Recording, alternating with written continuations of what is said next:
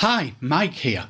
A question that I get asked a lot is how can I import data into an Excel file from a CSV or Excel file where the source file is stored in a SharePoint library or a OneDrive for Business.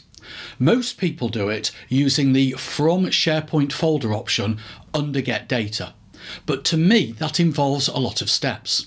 So in this video, I'm going to show you a method that's much quicker.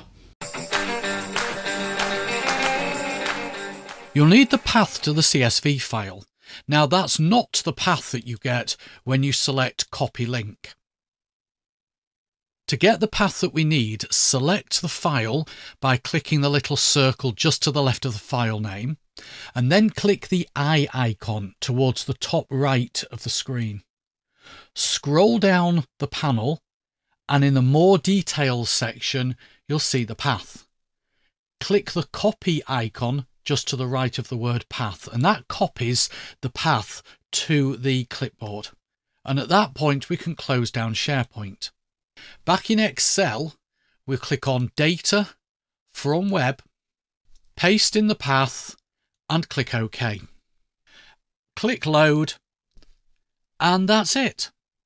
If the CSV file in SharePoint gets updated, simply hit Refresh, and the Excel data will get updated as well. Hopefully you found this video useful.